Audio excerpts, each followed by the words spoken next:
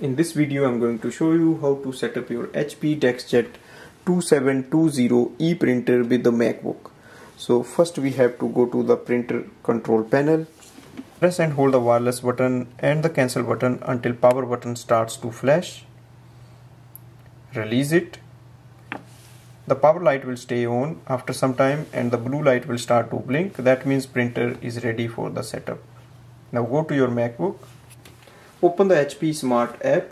You can download this app from the App Store. Click on the plus button on the top or add printer button. Select your HP DeskJet 2720 series. Click continue. It can access the Wi-Fi password of your home automatically, so click continue.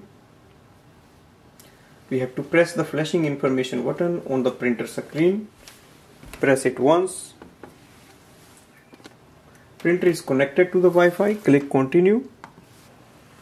So you should be able to see your printer here, and it shows estimated level of ink, and you can start wireless printing and scanning from here. So this way we can do the setup of this printer with a MacBook. Thanks for watching.